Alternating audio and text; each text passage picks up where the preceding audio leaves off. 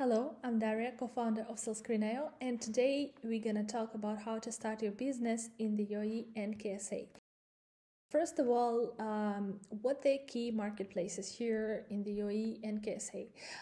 It's actually Amazon and Noon. You may think there are also different channels such as Sharaf DJ, and maybe Mama's World and different specialized marketplaces.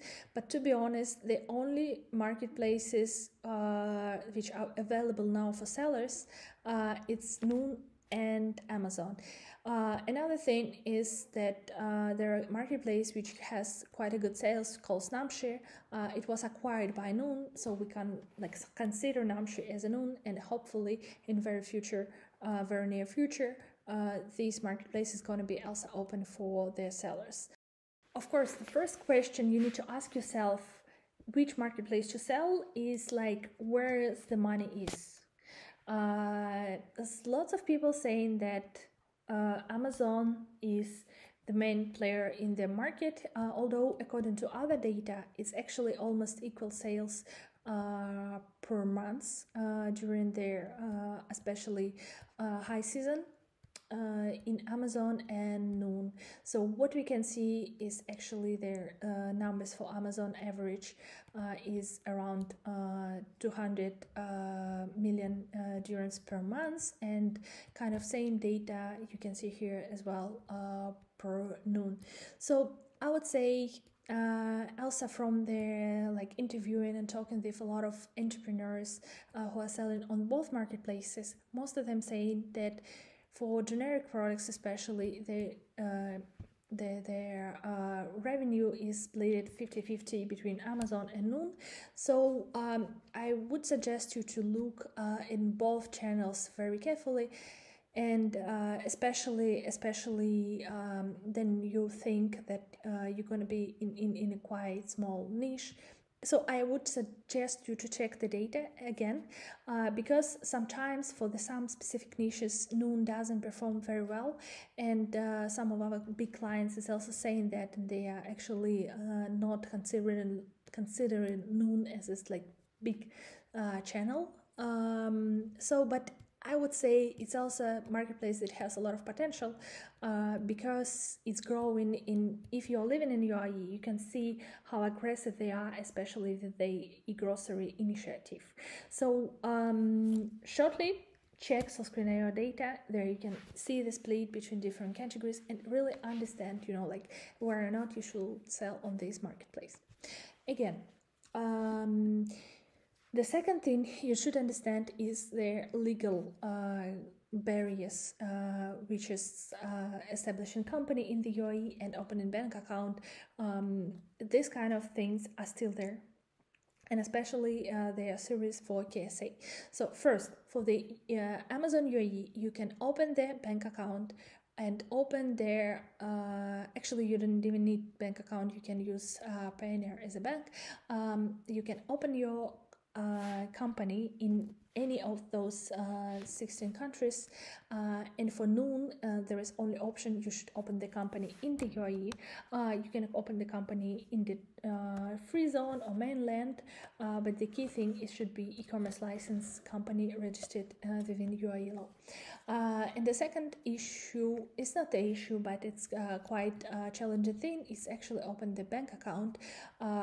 So we're gonna talk about this later more, but you need to consider this comes with the cost, and the cost usually what we're talking about is around let's say from 5,000 5,800 dirhams, which is approximately 1.5 thousand USD, to I would say 3,000, that kind of number. 3,000 USD, which is 12,000 dirhams. So this is the range where you can open the company with 0 visa or 1 visa, and also the third company after you can open the bank account. So I would say it's still an expense, because if you compare, for example, opening the company in the US or UK, it's gonna cost you way more less. It's gonna cost you around 200 to 2 to 4 like 100 USD, but still, I think the most important is understanding where you not need this company. And I think if you want to play the big game in the UAE and become substantial player, and also protect your trademark under the local law, I think the great thing is actually register here as a company. Then the question you may ask, like, okay, you're saying like 6,000, where I can register company for that kind of money? The easy is actually Sharjah Media City, and also I think one of the option is Meydan Free Zone. For Sharjah Media City, the price is less, but it's a bit harder to open their bank account with that free zone, and also it's also could be very hard if you, for example, if some kind of country which considers as high risk country.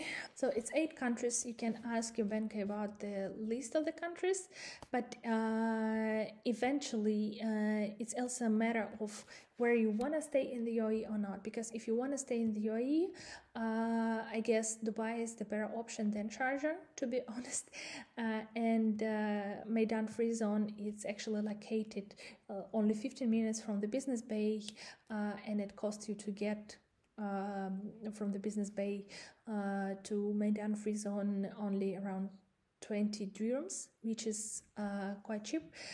So I would recommend you that free zone, and also they are our partners. So if you register with our link, you can get special discount of 1,000 dirhams for the sell screen services and subscription. But there are also options to start with Amazon UAE, where you don't need, if you're a resident of UAE, of any kind of country which you see at the screen, you actually can open your account without paying much. So this is the ELSA open. This is the ELSA option that you may consider. But again, it all depends on how serious you're about this business and what your budget is. Because if you don't have budget, I just suggest you to start, because it also takes time to get understanding what the marketplace, how business works, and once you get make money to expand, you're actually gonna register your company. It's gonna be it's not gonna be that heavy for you.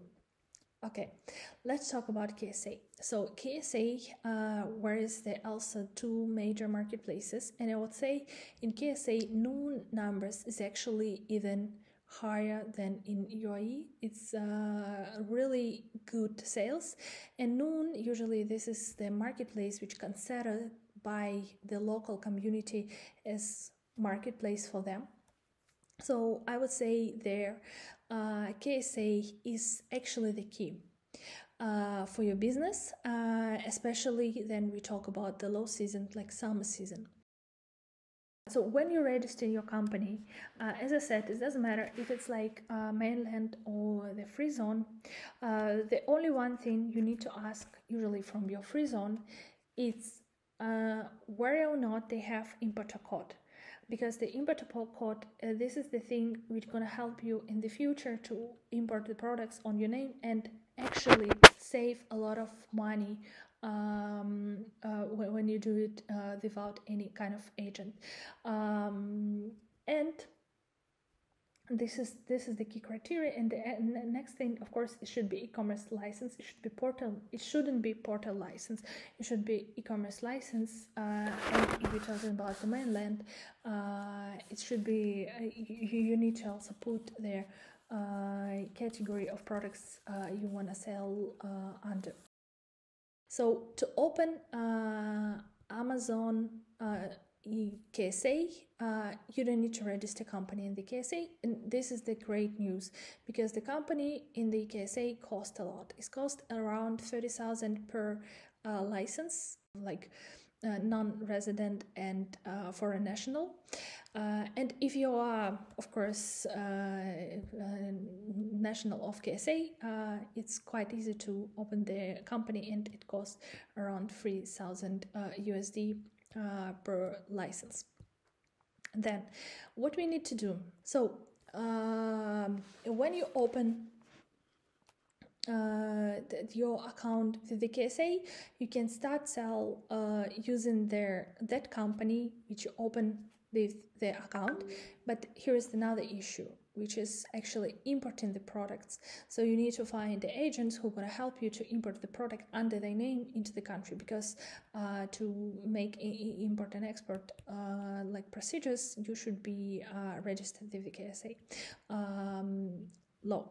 So it's quite challenging to start there, but believe me, the numbers you can gonna see in terms of revenue there, it's quite good. So if you're serious about the Middle East as the region and e-commerce as a channel, I really recommend you to do so.